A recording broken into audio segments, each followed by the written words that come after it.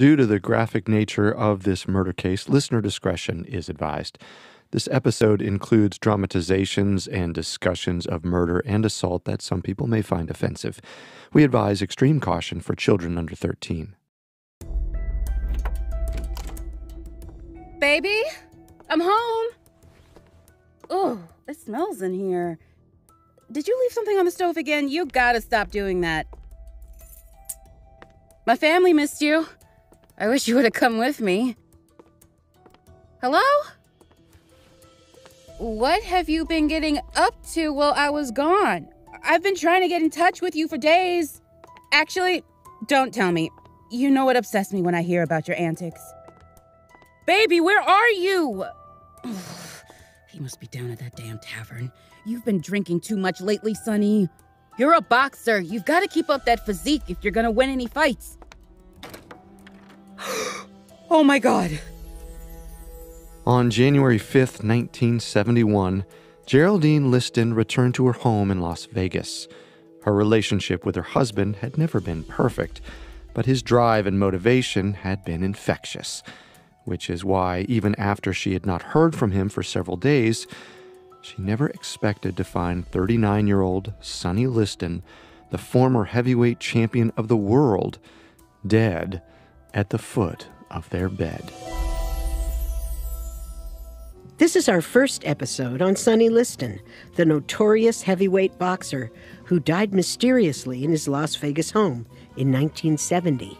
This week, we'll examine the events leading up to his suspicious death. Next week, we'll uncover who may have been responsible for it.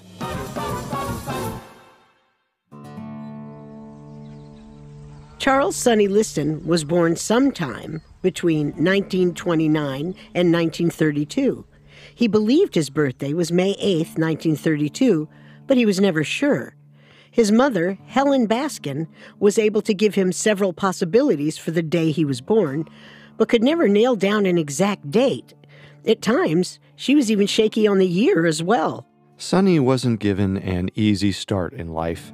He was the second youngest of his mother's 12 children and the 24th of 25 kids for his dad, Toby Liston, who had children from a previous marriage. The family lived in a small shack outside of Forest City, Arkansas. And with such a large family and few resources, Sonny was often cold and hungry. The hardships the Listons faced were only made worse by the fact that they were African American, which meant that they faced segregation, prejudice, and institutionalized racism. From the time he was young, Sonny's father required that Sonny do his part by working on the family sharecrop. But with most of his time spent doing physical labor, there was little to no time left for school. In his childhood, he never learned to read or write. Sonny's father was abusive, both physically and emotionally. He often beat Sonny and other members of the family. Many people throughout Sonny's life would comment on the scars on his back, left by his father's beatings. By 1943, Sonny's mother had had enough and left for St. Louis to find factory work, leaving Sonny behind with his father. The boy was devastated. He felt completely abandoned, and he felt very little loyalty to his father. So the following year, in 1944, he left home to track down his mother in St. Louis. It wasn't easy finding his mother, but nothing in his life thus far had been easy. He searched high and low, eventually reuniting with her after several nights sleeping at a police station.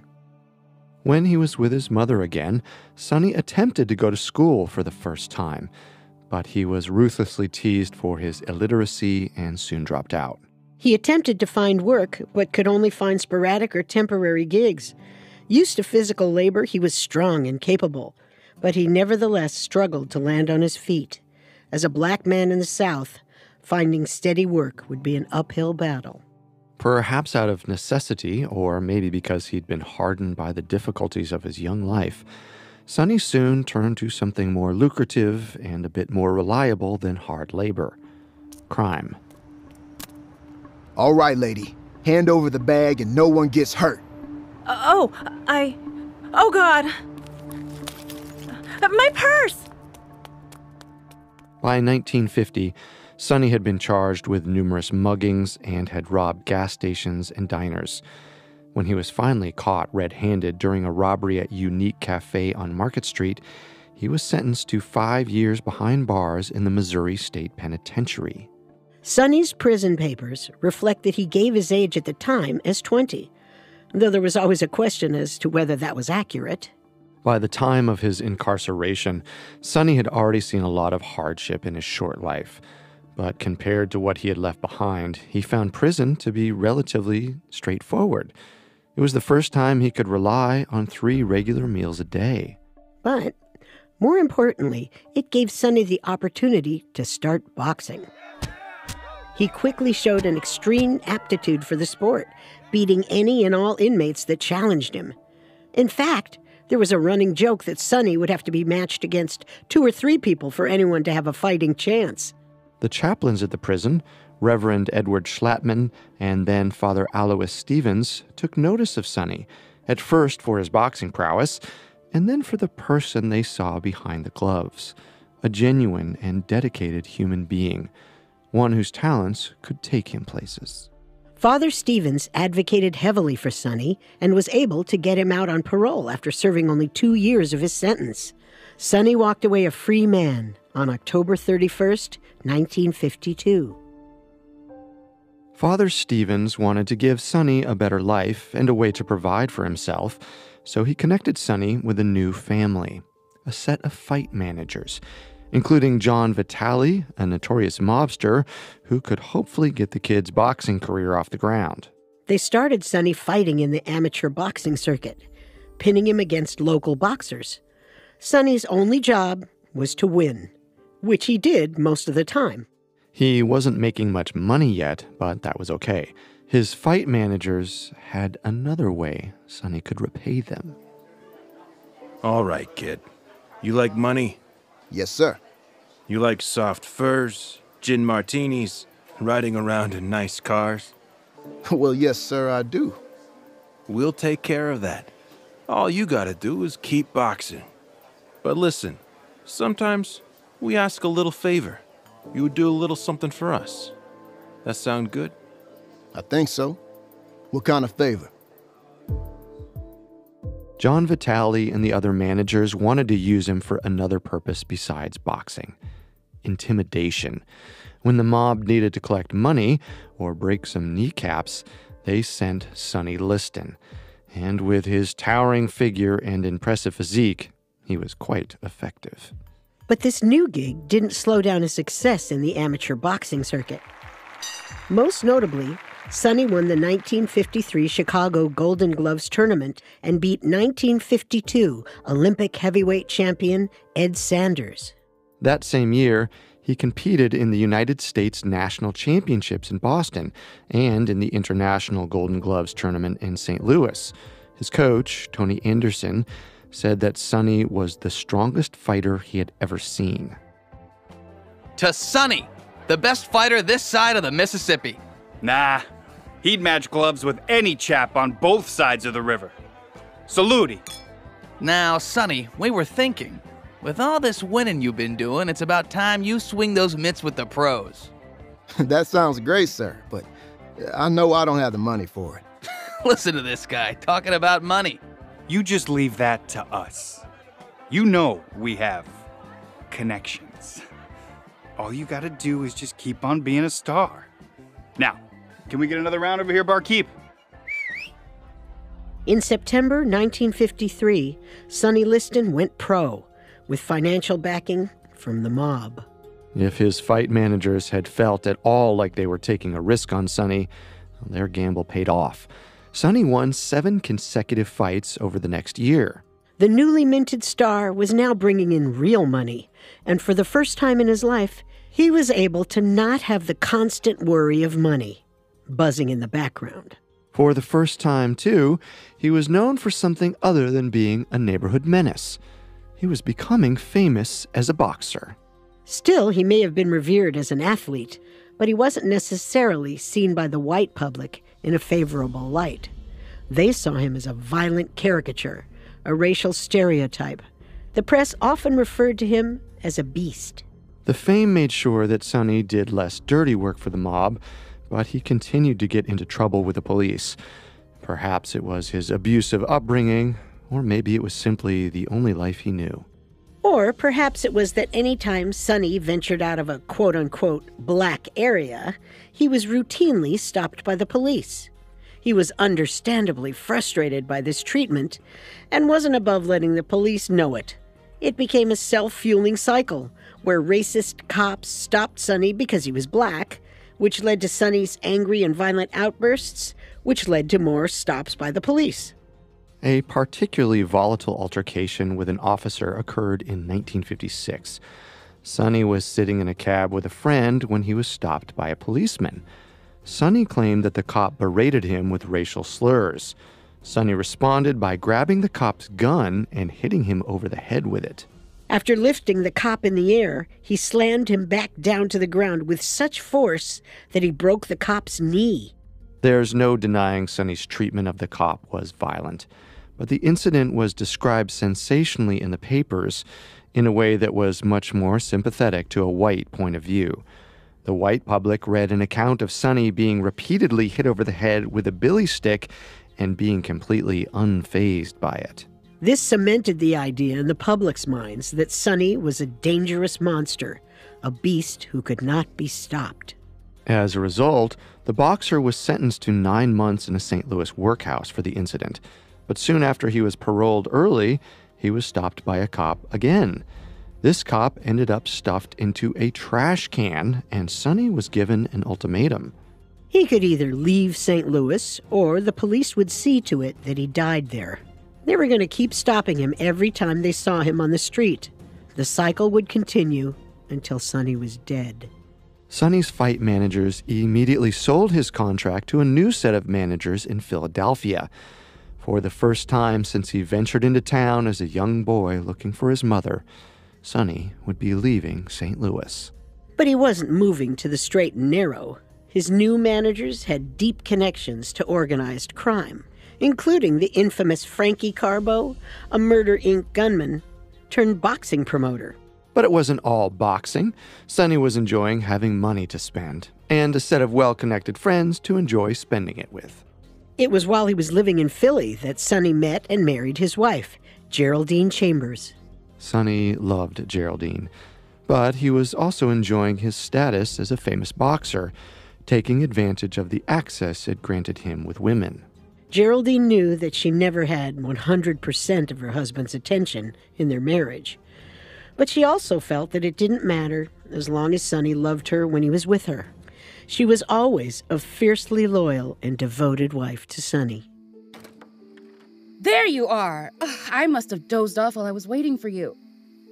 What time is it? Late. Where were you? Just out with Frankie and the boys. I see. Well, come to bed. I know you love me, Sonny. You just have a funny way of showing it. You're too good to me, Geraldine.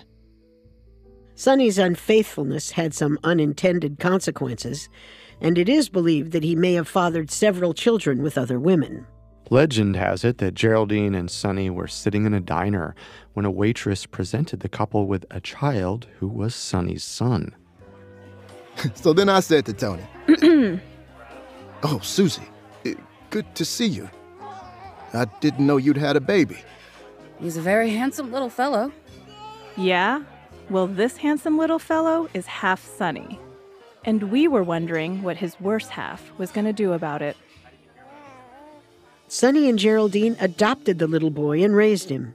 His name was Daniel, and Geraldine never thought of him any differently than if he were her own son. All the while, Sonny continued making strides in the boxing ring. His impressive size and incredibly large hands were a force to be reckoned with. He won match after match until he was the #1 contender for the heavyweight champion of the world. The only problem was, public perception of Sonny still wasn't great. Large swaths of the country were overtly racist, and the press often referred to him in extremely offensive terms. Well, not to mention that Liston's connections to organized crime were not exactly a secret. These connections made Sonny a despised figure, despite his success. He was booed frequently when he won matches, and other boxers were not too keen on fighting this controversial figure. Most notably, the heavyweight champion of the world, Floyd Patterson. Patterson's team refused to accept Sonny's challenge until he switched to management, effectively ending his relationship with the mob. Sonny did so in May of 1961, tagging George Katz as his new manager.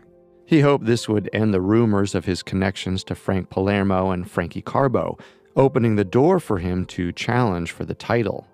Unfortunately, Sonny dug himself in a deeper hole, one that he had little chance to get out of. In late 1961, Sonny was accused of posing as a cop and harassing a woman in a public park. Well, Sonny denied the accusations, but it didn't matter.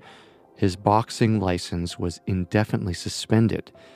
Just as he was about to reach the pinnacle of his sporting career, it looked as though Sonny Liston would never box again. Coming up, we'll look at Sonny's reaction to losing his license and the events that led up to his mysterious death. And now back to the story. By the early 1960s, Sonny Liston was on the cusp of becoming the greatest boxer in the world.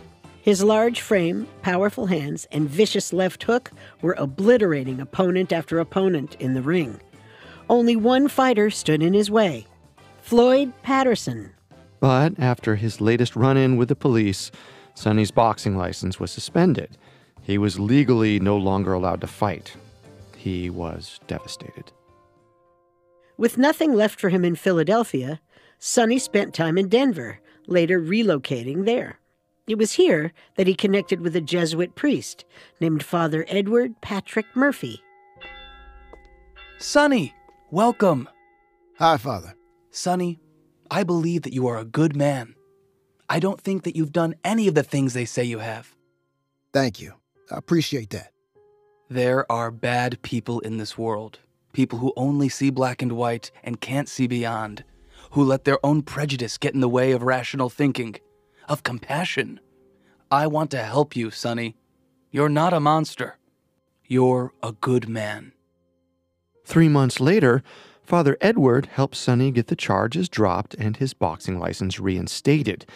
It was the second time a religious man had given him a lifeline, and Sonny was grateful.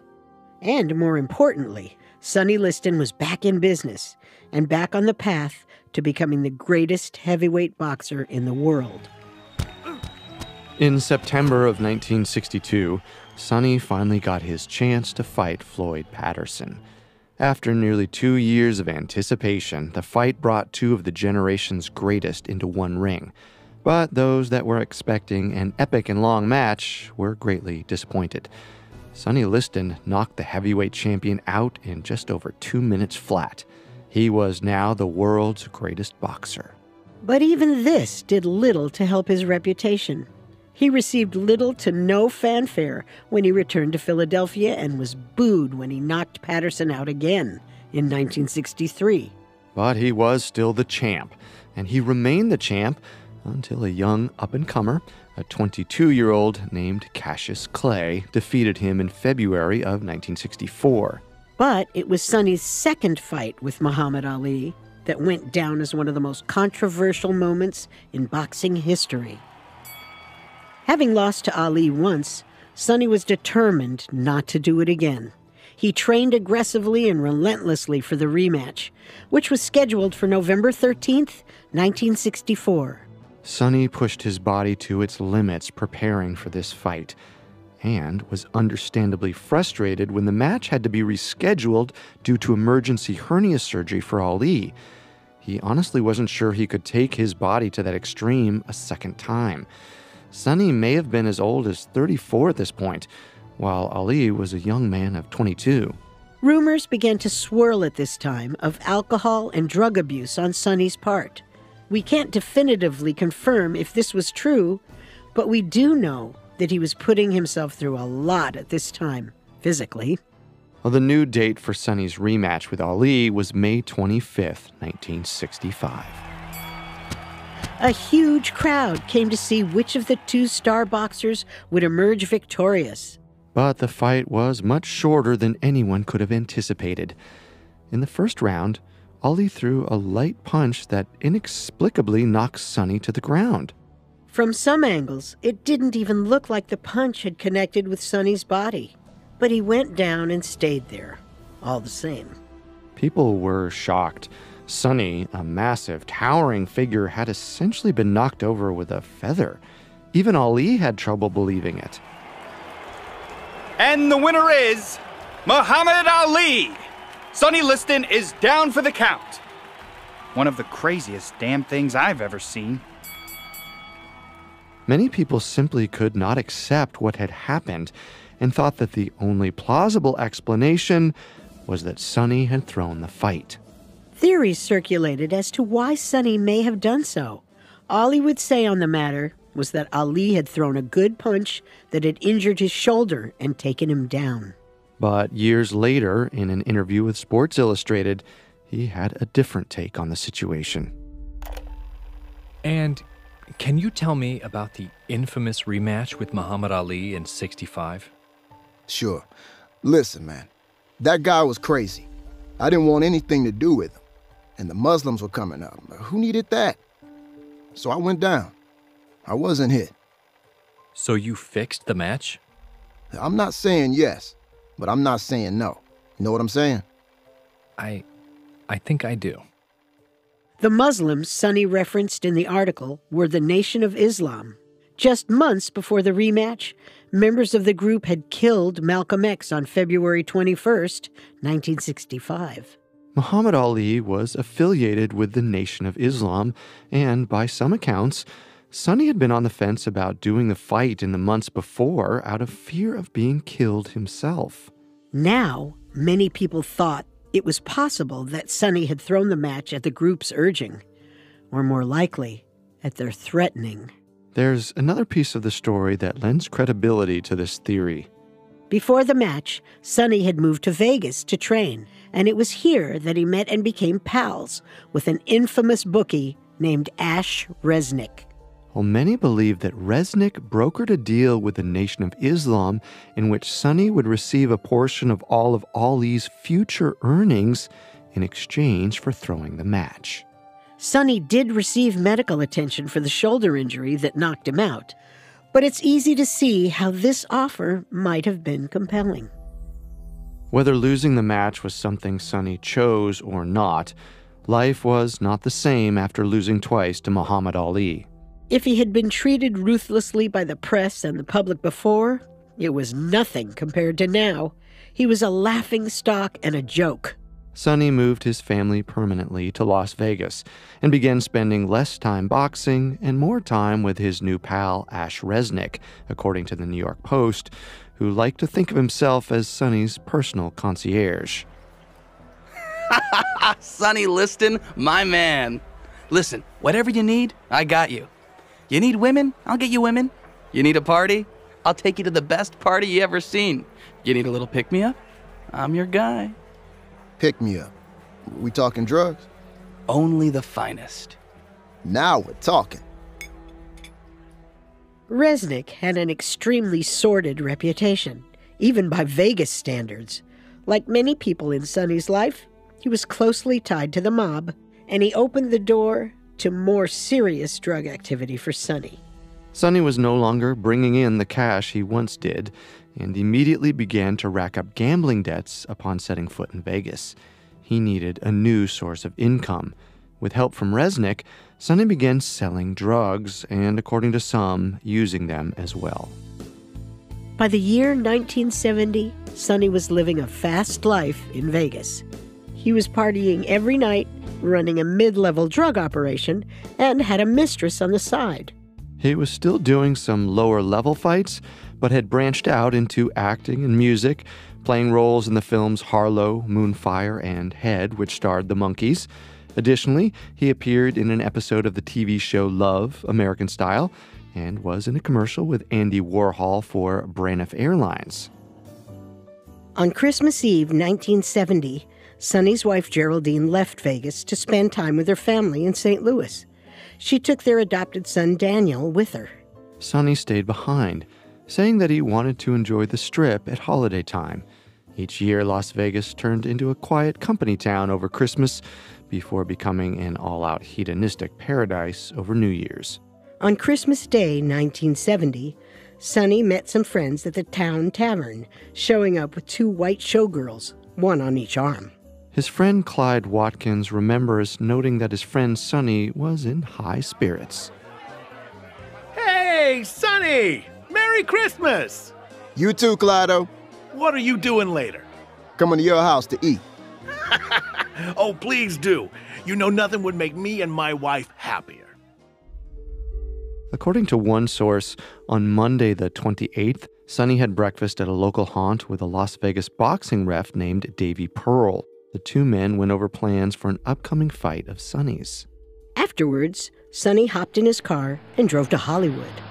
He was in L.A. by that evening when he checked into the Biltmore Hotel and had dinner with his talent agent.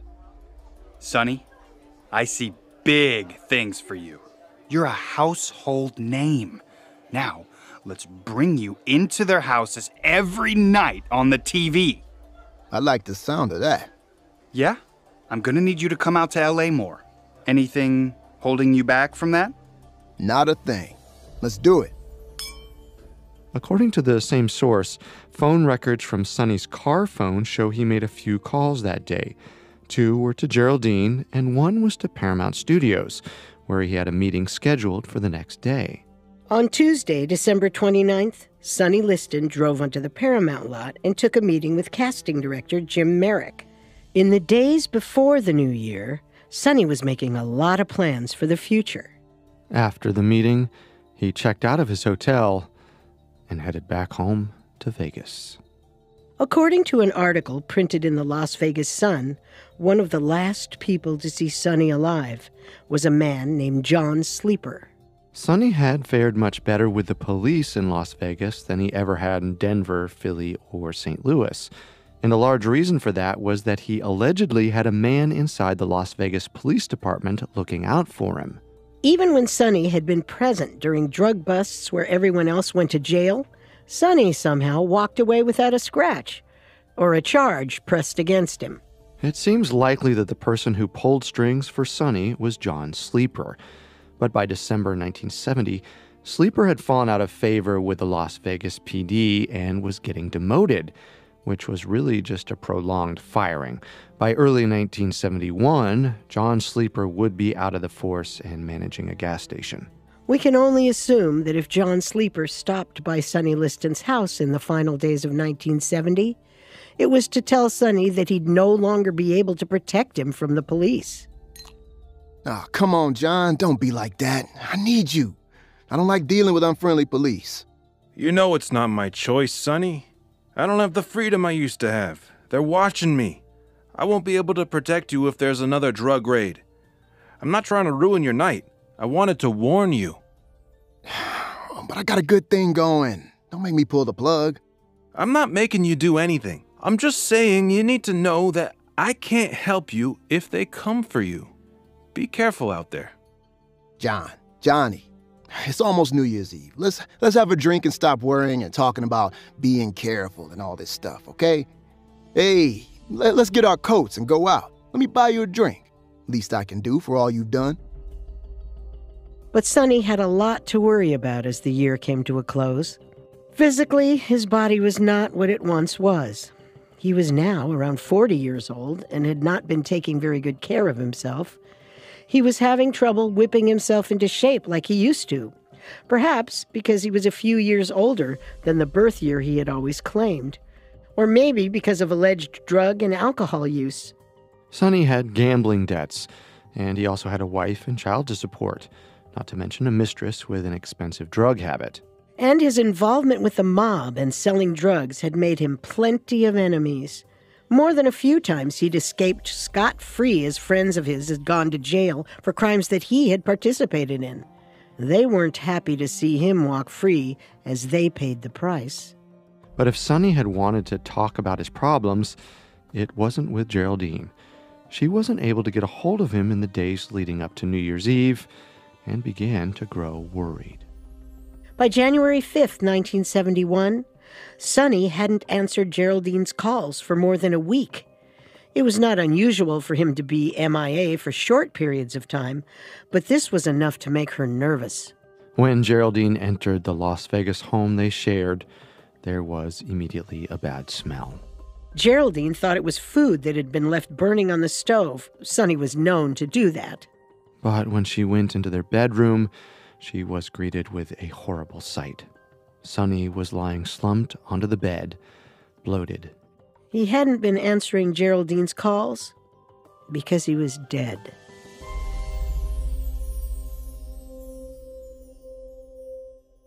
Coming up, we'll look at what may have happened to Sonny Liston and who was responsible. And now, back to the story. Sonny Liston had been born circa 1932 to a poor family, becoming a heavyweight boxing champion before easing into a Las Vegas life of crime. Now, in the early days of January 1971, instead of partaking in any of the plans that he'd made for himself over the holidays, he was dead. And an investigation was underway to figure out how and why. From the start, the efforts at investigating Sonny's death were bungled. For one thing, several hours passed between Geraldine's discovery of the body and her call to report the death to the police. By some reports, Geraldine called Sonny's lawyer and doctor immediately. We can't confirm whether or not this was the case, but there's no question that she waited a considerable length of time to call the police. We don't know what Geraldine was doing in that time, but given her history as a loyal and devoted wife, it seems safe to assume that she was cleaning up anything she would have deemed unsavory, like drugs or evidence of criminal activity. If Sonny's lawyer and doctor were there as well, we can only imagine that they were aiding in those efforts. When Geraldine did finally call the police 2 to 3 hours after finding his body, the news spread quickly through Sonny's Las Vegas community that Sonny Liston was dead. When Ash Resnick and Clyde Watkins heard about their friend's death, they immediately hopped into Ash's car and drove over to Sonny's house, blowing red lights to get there as fast as they could.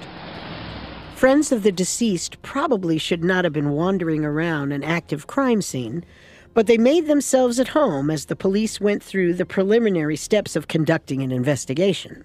So we can say with confidence that it was a potentially contaminated crime scene that police were investigating several hours after Geraldine had found Sonny's body. This place is pretty tidy, Sarge. Did a whole sweep of the up and downstairs. It's clean. What about the balloon of heroin? What balloon of heroin? On the kitchen table. I'm pretty sure there wasn't a... Oh. How did that get there? I could have sworn it wasn't there when I checked this room 10 minutes ago. You sure of that? Well, now I don't know. That's what I thought. Case might be closed because of this balloon. Given the way the police in Vegas operated in the late 60s and 70s, it's more than likely that the heroin found in Sonny Liston's kitchen was planted. For one thing, it doesn't quite track that Geraldine would have scrubbed the rest of the house clean, but left a large amount of heroin on the dining room table for police to find. If she was concerned about her husband's image, there's no way she would have made that oversight. And 2, finding drugs, planted or not, meant that police could get a warrant to search for the lion's share of Sonny's drugs, something they had been hoping to get their hands on for a while. Planting evidence to achieve a desired result was the general protocol for Vegas police in the 70s. No one would have batted an eye. Their initial conclusion for the cause of Sonny's death was that it was either a drug overdose or suicide, but they hadn't released an official cause yet when he was laid to rest on January 9th, 1971. Thousands of people came out to catch a glimpse of the heavyweight boxer's funeral procession. The church was packed with Vegas showgirls, promoters, bookies, and mobsters. Ella Fitzgerald, Doris Day, and Ed Sullivan all had front row seats. The Ink Spots even performed a special rendition of their song, Sonny. The turnout was an indication of how different the perception of Sonny had become since his start as a boxer. It was a far cry from the days in which Sonny endured racial slurs and was considered a monster. at the time of his death, he was a well-loved hero. Geraldine, stoic in her role of wife during Sonny's life, was weathered and frail at his funeral. She approached his casket, which lay open at the front of the room. Oh, Sonny! There, Geraldine. Why don't we go sit down? Or get you some tea? No, I need to see him. I need to know. Know what, Geraldine? Sonny! What happened to you, Sonny? Can you tell me what happened to you? Oh, dear. Come on now, Geraldine. Geraldine had voiced a thought several had begun to express. Sonny's death was undeniably strange. It came out of nowhere. Suicide seemed unlikely as he was making plans for his future and noted by all around him to be in good spirits. The overdose theory seemed suspicious as well, as the only drugs that had been found in the house after his death might well have been planted. There seemed to be a very real possibility that Sonny's death occurred via unnatural circumstances. But on January 19th, 1971, the coroner published his report. It is my conclusion from my findings that Sonny Liston died of natural causes. A poor supply of oxygen to the heart led to congestive heart failure, something perfectly reasonable for a man of his age. I also found traces of morphine and codeine in his system, but not enough to have killed a man of his size. Thus, they have no importance in determining the cause of his death. Police quickly wrapped up their investigation, concluding that there was no foul play involved in Sonny's death. They issued a statement saying as much, and that because he was a known heroin addict, his death was likely the unfortunate result of an overdose. But many of Sonny's friends had a problem with this. They claimed vehemently that Sonny was afraid of needles, and this claim was substantiated not only by one or two people, but by a whole slew of the late boxer's acquaintances. It was confirmed by his dentist, who had trouble doing dental work on Sonny because the boxer was too squeamish for administering anesthesia. It was confirmed by Sonny's friend, Davy Pearl, the same Davy Pearl he'd had breakfast with shortly before his death, who knew him intimately. It was also confirmed by Father Edward Patrick Murphy, who had known Sonny for a good portion of his life and had performed his funeral service. But it was most tangibly confirmed by Sonny's former trainer, Willie Reddish, who said that Sonny had actually canceled a planned tour of Africa to avoid getting the necessary vaccinations. If Sonny was afraid of needles, heroin would have been a tough drug of choice for him. There are other ways of taking heroin, but in order for a dose to become lethal, it would generally have to be taken intravenously. Sonny's friends were not convinced that Sonny died of a heroin overdose, and they certainly did not buy that his death was from natural causes. And they had good cause to think so. If Sonny wasn't injecting heroin into his veins, that rules out the possibility that his death was an overdose. Which meant that someone in Las Vegas knew something they weren't sharing. Something that suggested that Sonny Liston's death was really a murder. Ladies and gentlemen, it's the moment you've all been waiting for. The bout for the heavyweight championship title. The rematch of the century. Reigning champion, Muhammad Ali. Versus the challenger and former heavyweight champ, Sonny Liston. And the fight has begun. The two champions are circling each other, keeping their distance, sizing up their opponent. Ali is stepping forward, testing the waters. Ali throws the first punch. Looks like he missed. Liston has dropped to the floor? I've never seen anything like this. One punch and Liston is down.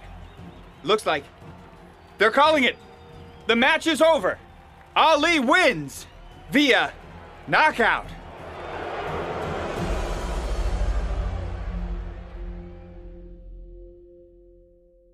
This is our second episode on Sonny Liston, the notorious heavyweight boxer who died mysteriously in his Las Vegas home in the last days of 1970.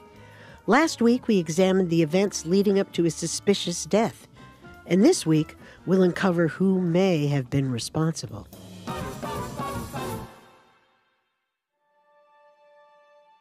Sonny Liston was a black man born into poverty in the 1930s. Not only did he suffer abuse at the hands of his father, but he faced a mistrusting and often blatantly bigoted world. But through sheer talent and some ties to the mob, he was able to become a world heavyweight champion and celebrity. Sonny's boxing career was illustrious and celebrated. That is, until a supposedly fixed match against Muhammad Ali brought both him and his career down to the mat on May 25, 1965. His fans were puzzled and outraged. Why would a former world champion go down so easily? What did he have to gain from losing that match? The world would never know the answer to that question, although a fairly credible rumor suggested that the Nation of Islam, which backed Ali, had come to an agreement with the Mafia, which backed Sonny. If Sonny took a dive, the story goes, he'd be granted a cut of Ali's future profits. Based on the lavish life Sonny led until his death, the public had good reason to believe these rumors were true. Sonny became a fixture in Las Vegas, enjoying the lifestyle of a celebrity on the Vegas Strip.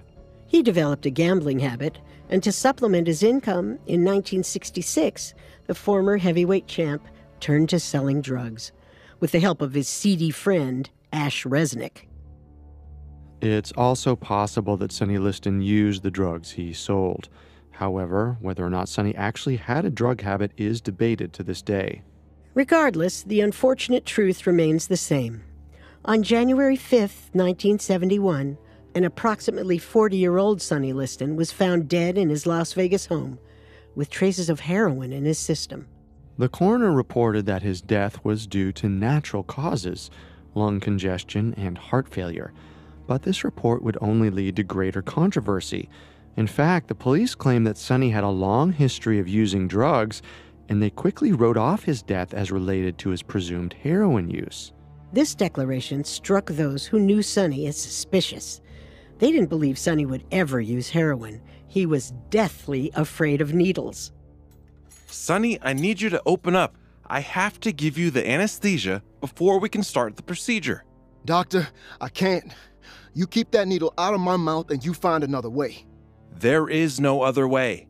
Unless I fill your cavity without anesthesia, and I guarantee you'll like that even less than the needle. You might be right. So what should we do? Oh, come on now, Sonny. Get back in the chair. I need to fill your cavity. Linda, see if you can get him back in here. Sonny hated needles so much, according to his trainer, he even canceled a lucrative tour in Africa because he would have been required to get several vaccinations beforehand. So it seems safe to assume that if Sonny were using heroin, he did not do so intravenously. There are other ways for people to use heroin, but police found a puncture mark on Sonny's arm, though ultimately the coroner's report stated that the body was too decomposed to conclude whether that was related to cause of death. Given his extreme fear of needles, it seems incredibly unlikely that he had used a needle himself. Which makes it much more likely that somebody forced the heroin into his system. This is a particularly compelling idea because during the 1970s, one of the Mafia's favorite execution tactics was the lethal injection of heroin. Sonny had many connections to the mob, and while this afforded him a lot of luxuries in life, it also came with a high level of risk. Unfortunately for Sonny, by 1970, he wasn't as useful to the mob as he once had been, and it is quite possible that they may have begun to think he was more trouble than he was worth. For one, there are reports that Sonny had gotten a little loose with sharing details of what really happened with the infamous Ali fight, particularly when he was drunk. Allegedly, he was often found in bars around Las Vegas, airing his grievances. He claimed he was supposed to be paid some of Muhammad Ali's profits, but had yet to be paid at all. If this was true, and the Ali arrangement did take place, then the mob would certainly have a problem with Sonny talking about it around town. This was reason enough for them to take care of him. But Sonny made things worse for himself still. He got between the mob and their money. As he aged, Sonny's boxing matches became more infrequent, but in 1970 he had one fight scheduled against Chuck Wepner, the boxer who inspired Sylvester Stallone's character in Rocky. Unfortunately, Sonny's mafia-connected managers had other plans. They had a scheme to turn a profit even bigger than Sonny's fight would earn them. Listen, Sonny, got an update for you from up the ladder. We need you to throw the Chuck Wepner fight. No. No? No. After Ali, I was a joke. I want to win. That's how you're gonna talk to me? I'm not loving this conversation, Liston. If he did refuse to throw the match for the mob, Sonny was essentially biting the hand that fed him. But he was also making it clear that he was no longer a useful player. This, combined with his loose tongue about the Ali fight, very well may have cost him his life. But the Mafia wouldn't have been the only group who had a problem with Sonny spreading that secret around town. The other party allegedly involved in the deal was a faction of the Nation of Islam. It's entirely possible they had a hand in Sonny's death as well. The Mafia and the Nation of Islam were two dangerous and intimidating organizations. But to make matters worse, they weren't the only ones who wanted Sonny dead. A former friend of Sonny's had also made no bones about wanting the boxer out of the picture. His name was Earl Cage, and he was a Las Vegas beautician. Earl! Sonny Liston, my man. You here for a haircut or to talk business? Haircut, but you know I always talk business. That's just a given. Got it. Hey, Angelina, go take your coffee break. Give Mr. Liston and I a little privacy to do a haircut. Yo, I got $25K worth of the good stuff in the back. Let's get to it. In addition to running a salon, Earl Cage was a successful drug dealer. He ran a mid-level cocaine and heroin operation in and around Las Vegas. Both Sonny and Earl participated in the illegal activities of the business, but ultimately, only one of them would pay the price. Police! This is a drug bust! Put your hands where I can see them! Earl Cage, you're under arrest. Sonny Liston. Hey, man, I'm not going to prison. You didn't let me finish. I was going to say, how are you? Yeah, I'm all right. I was just here getting a haircut. I'm not involved in anything suspicious or whatever you're here for. You're free to go. Enjoy your night. Boys, get Earl in the car, would you? When police raided Earl's ranch home in North Las Vegas, they let Sonny walk free. That same night, as Earl was booked into the station, Sonny was pulled over for drunk driving. He was so irate that he punched the cop and ended up spending the night in jail anyway. However, the case never officially went to court. Reportedly, Earl was angry about this injustice, and especially about the fact that Sonny didn't use his influence to get both of them off the hook. So Earl vowed to get revenge on Sonny. When I get out of this place, I'll get that son of a... Hey, settle down. Don't make me get the warden. I'm not doing anything. I'm just saying. Sonny Liston's gonna pay. After Sonny's death, many in Vegas thought that Earl saw to it that Sonny did pay. But for the Las Vegas Police Department in 1971, all of these potential suspects, the mob, the Nation of Islam, and Earl Cage, were entirely irrelevant. They had closed the file on Sonny Liston, and they weren't interested in reopening it. Though very few people actually believed Sonny's death to be natural or an accident, its classification went unchallenged for over a decade. Then, in 1982, one surprise visitor at the Las Vegas Metropolitan Police Department changed everything.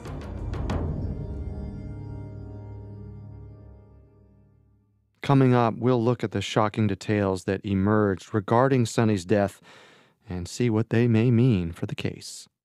And now, back to the story. After Sonny Liston's mysterious death in December of 1970, there were a handful of people pleased to see the divisive boxer gone. But there were exponentially more still who couldn't accept that he had died from natural causes. He had won 15 of his last 16 fights, 14 by knockout. Sure, he had a drinking problem, but he seemed fit as a fiddle. Despite the general public's suspicions, there was nothing they could do. The case was closed. That is, until June 14th, 1982, when a visitor to the LVMPD broke the case wide open. The mysterious visitor was received by one officer, Gary Beckwith. A little over a decade prior, he had been one of the police officers who had investigated Sonny's death. In fact, he was one of the first to arrive at the scene the night Geraldine discovered the body. Hello, Beckwith here. Gary, I got a guy here you need to talk to. Can it wait? I don't think so. He says he's got information on something about to go down. There might even be something in this that's new on Sonny Liston. The man Beckwith spoke to that day was named Erwin Peters, and the tale he proceeded to tell the officer was a strange one. Peters had been working as a professional crook in Vegas alongside a former undercover cop named Larry Gandy. Gandy was a Vietnam vet with significant PTSD. He later claimed that this condition drove him to volunteer for the most volatile, dangerous drug busts he could participate in. Gandy would frequently arrest drug dealers by posing as a customer. Most dealers at the time wouldn't sell unless you used their product in front of them, so Gandy had to get clever. He kept capsules of maple syrup in his pocket, which he would switch out with heroin pills at the last minute to inject into his veins. Afterwards, he'd have the dealer arrested. Gandy was an extremely effective undercover cop, but his non-traditional methods clashed with the modernization of the department. He was eventually fired from the force for insubordination. Though he sued and won his job back, he chose to walk away regardless. Then, ejected from law enforcement and with nothing to lose, Gandy turned to bounty hunting and then crime, including partnering with Erwin Peters to run a successful robbery operation in the late 60s and 70s. The two men developed a unique system for their burglaries. Gandy acquired a real estate license so he could case a home by posing as a realtor, setting up an open house. Then, on a different day, at an agreed-upon time, Erwin Peters would go to the house, tie up and blindfold the unsuspecting owners, and call Gandy. Gandy would then show up and rob the place, taking everything valuable that he could get his hands on. As Erwin Peters recounted the robberies he'd done with Gandy, Beckwith listened with rapt attention. One particularly odd detail stuck out to him. Peters told him that, while performing the robberies, Gandy disguised his voice as Daffy Duck. And remember that Sonny Liston thing? Gandy killed him. He shot Sonny up with heroin. That's where you lose me, Pete. There was no murder. That wasn't an overdose. Gandy bragged to me right after he did it. Beckwith didn't know how much he could trust what Erwin Peters had told him. As far as he knew, Sonny's death was investigated and done with. Death by natural causes, probably due to his heavy drug use. Sonny was a heroin addict, and that was that. Plus, despite Larry Gandy's record, he was well respected in the force, something of a legend even. It was tough for Beckwith to believe that he had been behind a significant portion of Las Vegas's robberies. Still, just to be sure, Beckwith began looking into the claims Peters made. He searched through records of robberies done in the Las Vegas area over the past decade, and to his surprise, he found a connection. Many of the victims described that the robber underneath the mask spoke in a distinct Daffy Duck voice. There it was. At least one part of Peters' claims seemed to be true. Beckwith's next step was to see if the robbery Peters predicted would actually take place. The officer had serious doubts that the infamous Larry Gandy would be making an appearance, but the Daffy Duck coincidence was too strange to ignore. So, on June 16th, 1982, Beckwith set up a sting. That same day, Erwin Peters began to carry out a robbery with Gandy, just as they always had. First, Peters went into the house. Inside, instead of a couple of unsuspecting homeowners to tie up, there were only cops milling about. His tip had worked. After about 20 minutes, Peters called Gandy, his voice shaking. He was terrified. Hey, Gandy, I got everything taken care of over here. Cool, I'll be there in a sec. My ass is killing me. My car seat is all messed up. Say, you want to get some food after this? I'm starving. Sure. What do you want to eat? I don't know, anything. Anything? You don't have an opinion? Mexican? Italian? We could go get waffles at Merriam's. Any of those sound great. Any of those? Who is this and what did you do with Peters? You're in a weird mood today, man. Never known you not to have an opinion on waffles. Just get over here, okay? Geez, I'm on my way. Testy. But when Gandy walked through the door, it wasn't a routine robbery waiting for him on the other side. Instead, he faced a row of police guns, all pointed at him.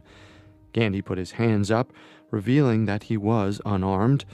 All of the policemen sighed heavily with relief. None of them wanted to have to shoot the legendary Larry Gandy.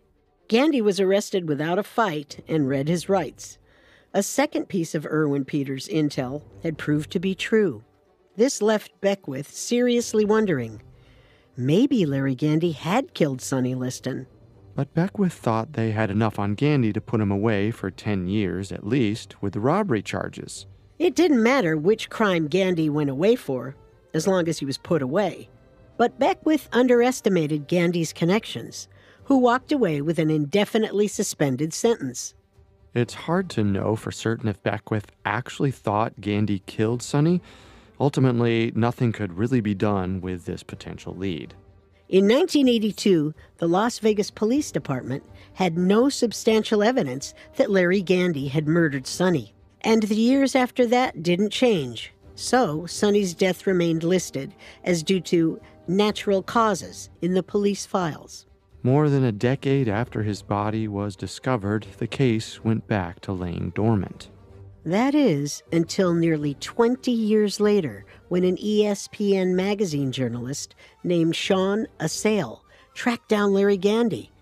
The answers he found would shock him.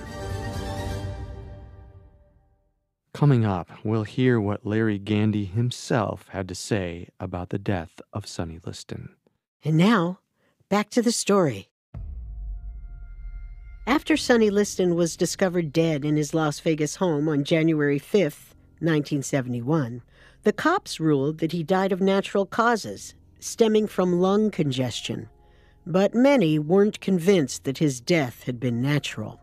Despite several possible suspects with clear motives, the Las Vegas Police Department had made no effort to investigate Sonny's death any further.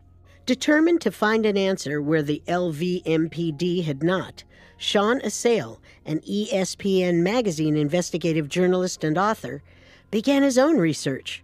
Sonny Liston's death was something of a legend at ESPN, and Assail had heard quite a bit about the boxer over the years. His interest in Sonny was piqued when he began researching unsolved murders for a novel. After coming across the details of Sonny's case, Assail began to pursue answers to the famous boxer's death in earnest. And eventually, he wrote an entire book on the subject. While conducting his research, Assail traced Officer Gary Beckwith's story to its conclusion, where it stopped just short of providing any real answers. But Assail wanted more. His first instinct was to reach out to Erwin Peters, but unfortunately, he never got the chance to speak to the informant.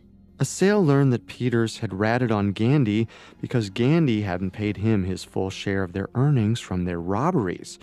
But while Peters was able to put Gandy away, it didn't yield the outcome he was hoping for.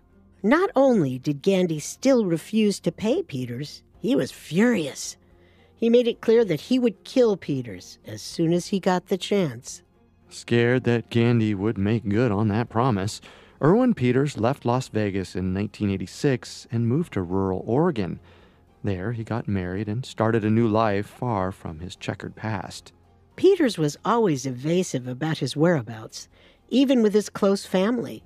His parents never knew where he was, and he instructed them not to ask him on the phone, as he was certain that his lines were tapped. But even with all his precautions, someone still found him. Babe, you got a postcard. A postcard? That's odd. No one knows this address. No one should even know I'm in Oregon. It's postmarked from Las Vegas. Let me see it. It's just a picture of a barren desert. Well, what's on the back? It says, "This is where you'll be." Oh, God. Oh, don't be upset, babe. Maybe it's just something from the Tourism Bureau, like, "This is where you'll be next year on vacation." Or maybe it's just a teenager doing a prank. Put it in the trash and don't sweat it. But there was good reason for Peters to sweat it. One morning, just months after he and his new wife were married, she woke up to an empty bed. She couldn't find her new husband anywhere. She heard the car running in the garage and went to investigate. To her horror, she found Erwin Peters in the driver's seat, dead by apparent suicide. The theory that her husband had killed himself never made sense to Peters' wife, or with anyone else who knew Peters, especially since Erwin Peters had lived in fear of Larry Gandy. When Assail learned of Peters' death, he was discouraged, but still determined to get to the bottom of things. Assail considered his next move. If he wanted answers, he'd have to track down the man himself. He began looking for Larry Gandy. In the 21st century, finding Gandy was surprisingly easy. After a simple search on Facebook, Assail miraculously found the legendary ex-cop and sent him a message. He wasn't sure what he was expecting, but the response he got was far more open and honest than anything he could have hoped for. After exchanging a few messages back and forth, Gandy wrote, "I would be delighted to sit down with you. I was well known in the old days. Some of my activities were positive, and some were shameful. However, I have come to terms with my life and realized that I was responsible for my actions. I can't justify any of my behavior and can only give you the facts. I know the difference between right and wrong. It should be noted that I have finally forgiven myself and have quit carrying that bag of rocks up the mountain looking for a penance. See you." As the two made plans to meet at Gandy's home, Assail wondered what actions Gandy was referring to, and given Gandy's history, he couldn't help but feel a bit scared. As he knocked on the ex-cop's door, his heart pounded in his chest. "Sean, nice to meet you." Likewise. How's it going? Let me guess. You're here to ask if I killed Sonny Liston. Well, I can't say you're wrong. Come on in. So, you didn't do all those robberies together?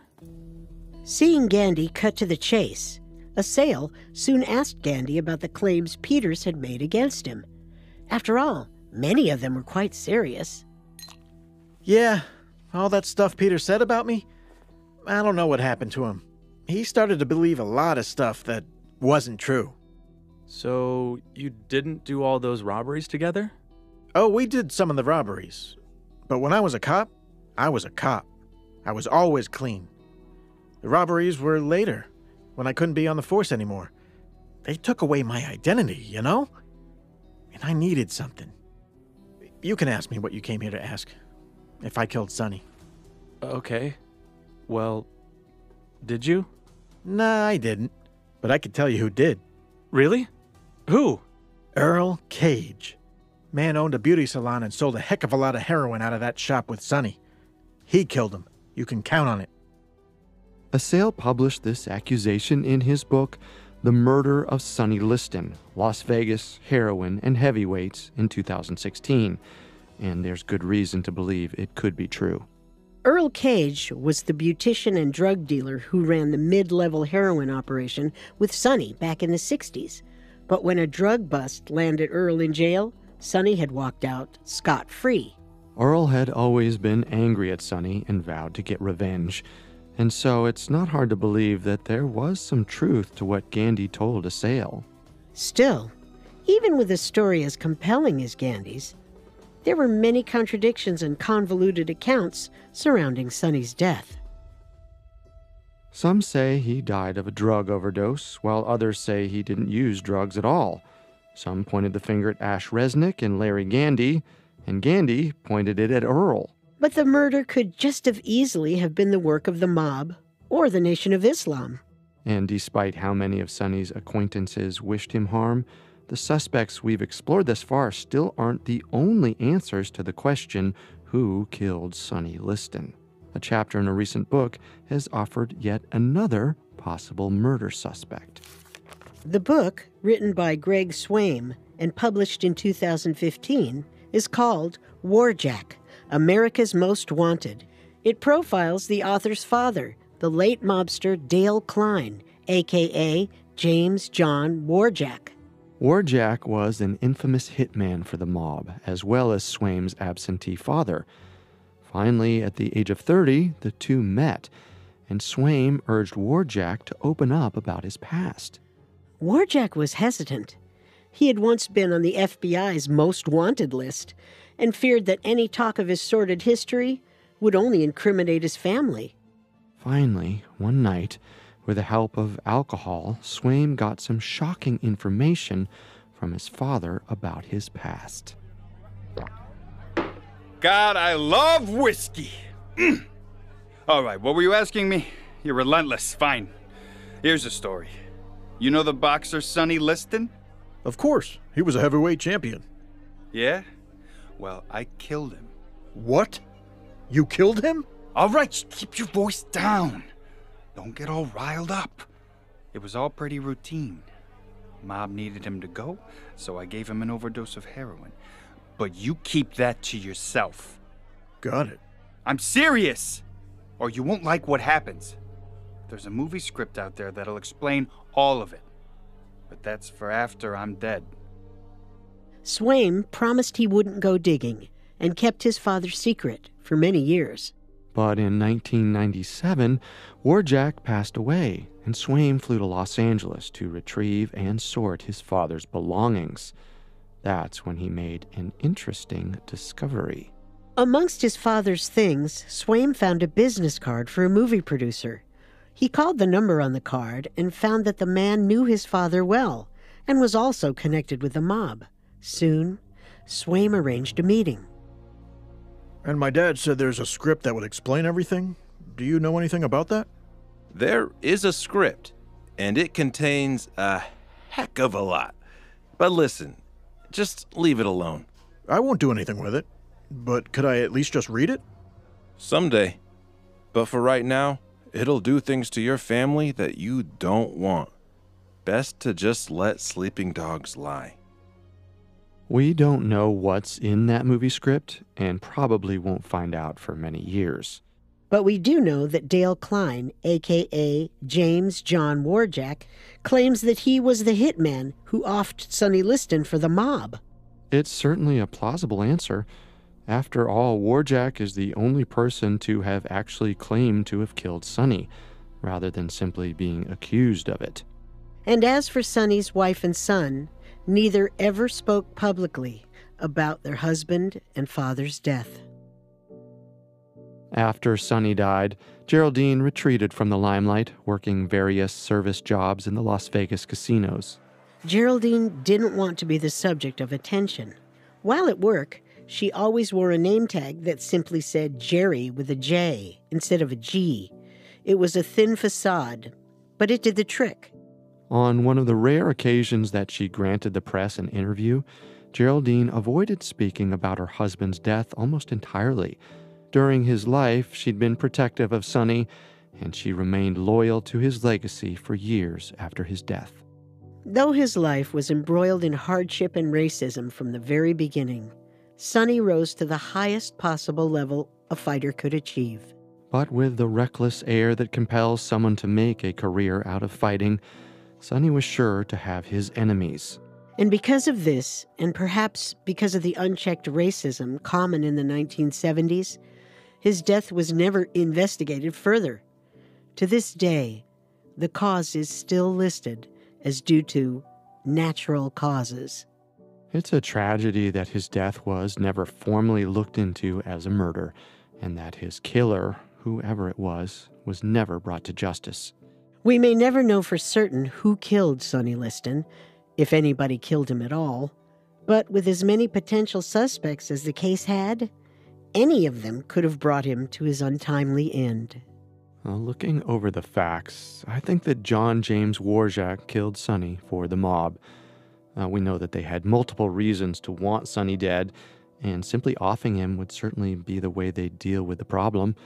Plus, Warjak actually confessed. Interesting. See, I think it was Larry Gandy.